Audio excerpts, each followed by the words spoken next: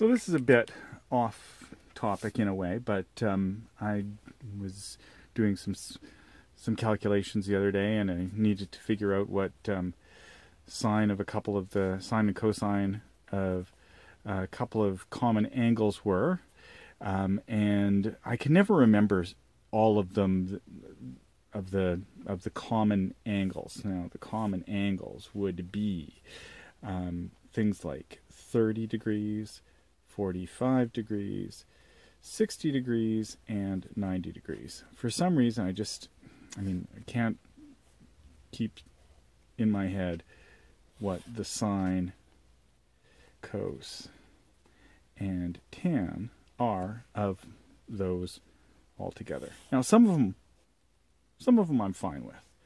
But the things that I can remember is what the sine function looks like.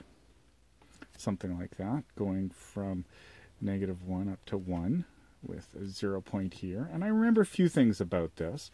This is pi radians, and this is 2 pi radians, and that's the same thing as 180 degrees, and that's 360 degrees. And I know that the cosine function starts at 1, drops down to 0 at the same point that sine is equal to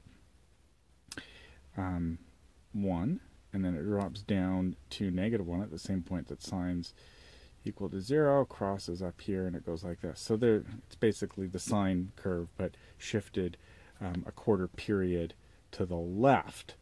And then I also know a few things about right-angled triangles. Well, one thing in particular, the z squared is equal to x squared plus y squared. Good old Pythagoras taught us that one. And then there's a couple of other things that come into play for figuring these things out. You have things like an equilateral triangle has all angles equal, and if you have an equilateral triangle has all angles equal, but also all sides are equal length. So if you've got equal angles, you've got equal length sides. And that lets you figure out, basically, all of this table. So, for instance, oh right, I should have put a 0 over here, so let's just make a 0 column. 45, 90. So sine of 0 is 0. Cos of 0 is 1. And then when we get to 90, so we've got something here, and we've got something here, and we've got something here, 30. Now, not exactly, well, yes. Sine and cosine are going to be equal at 45, and we'll just have to figure out what that is.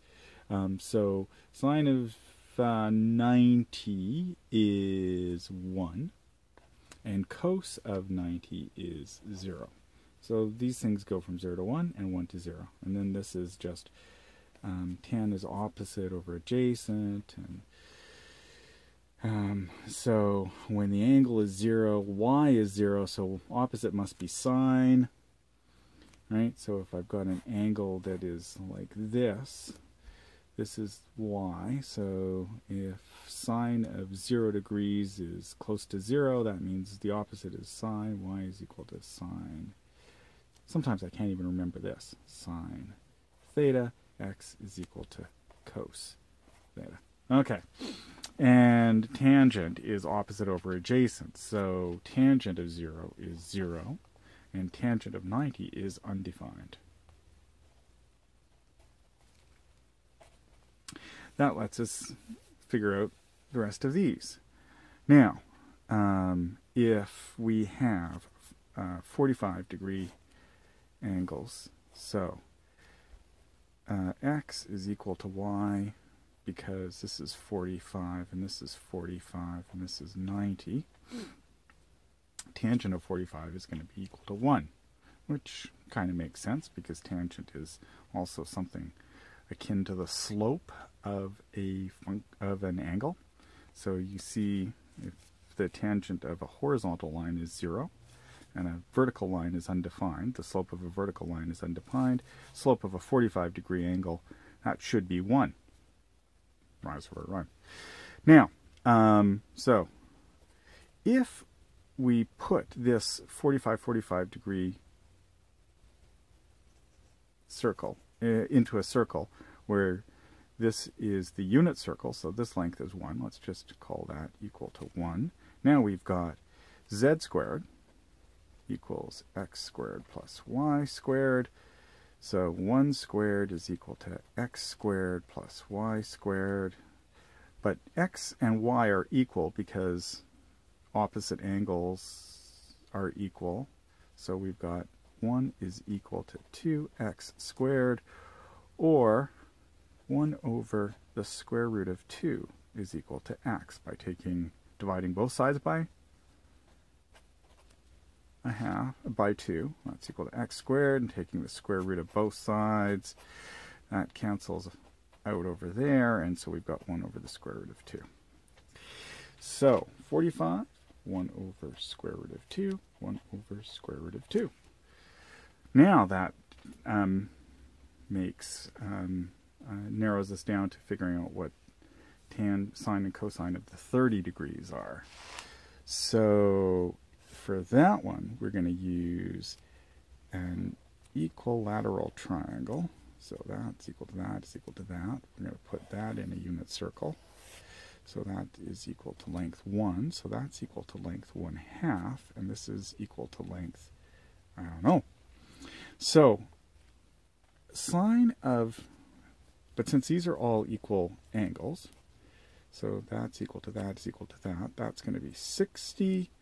That's going to be 60, and that's going to be 60, right? Angles in a triangle add up to 180. So that means this angle here is 30. So that means sine of 30 is 1/2. What's the cos of 30? Well, that's, what's the cos of 60? That's adjacent, so that's 1/2.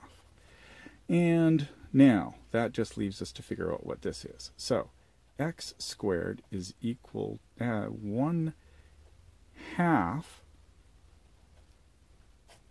squared plus x squared is equal to 1 squared, right?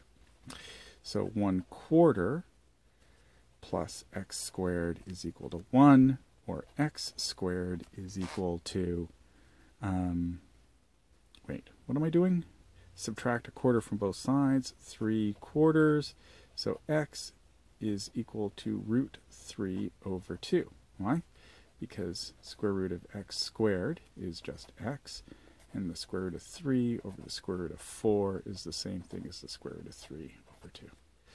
So root 3 over 2, root 3 over 2, and that fills up our table. Now, tan is sine opposite over adjacent, so 1/2 divided by root 3 over 2 is 1 over root 3. Invert and multiply, the 2's cancel, I think. And then tangent is root 3 over 2 divided by 1/2, invert and multiply, so that's equal to root 3.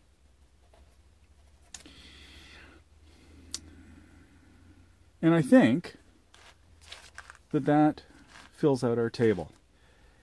And for the life of me, I don't know why I just don't memorize this frickin' thing, but I don't. And every time I want to calculate sine or cos of 30 or 60, I have to go through this ridiculous derivation just because I can't be bothered to memorize 8 numbers.